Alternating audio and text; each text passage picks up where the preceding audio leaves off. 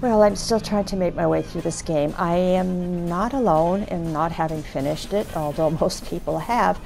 I have a few YouTube channels, gaming channels that I follow, and two of them right now are still playing through Sekiro, but they play other games, or they are playing other games while they're playing Sekiro. So, you know, that's the reason that they're taking longer to get through it. I wish that was my reason for taking so long to get through it, but you know, it isn't. I have acquired all of the prosthetic tools.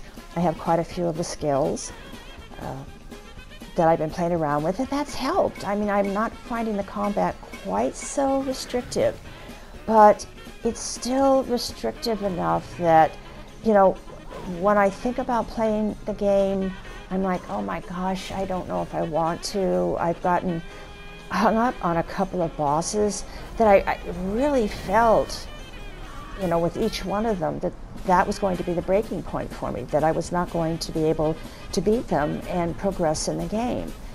So that's been really rough for me. You know, having played Bloodborne and the Souls games, anybody that has, you know, you don't have to worry about getting stuck on a boss. You know, you can take your time with them, you can push yourself to the point of actually feeling broken, you know, and having to accept that you're not going to be able to do it on your own. But you don't have to do it on your own. You can get help in those games. And because that's not possible with Sekiro, you know, I've really gotten myself psyched out over it.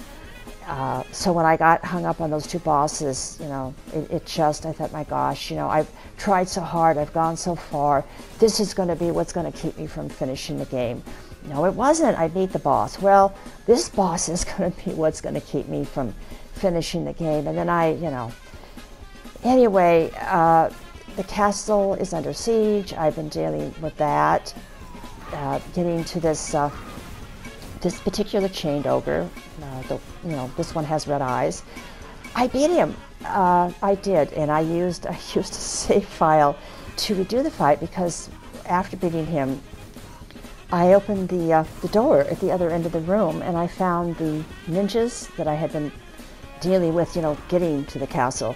I found them outside, and I had thought to myself, I wish I'd opened the door before the fight was over, because you know, of what I ended up doing when I redid the fight. I thought it was funny. I was kind of silly, and I'm trying so hard to, you know, add some things to this game that just kind of playful and make it a little more fun for me. And again, not that it hasn't been fun, but anyway, that's all.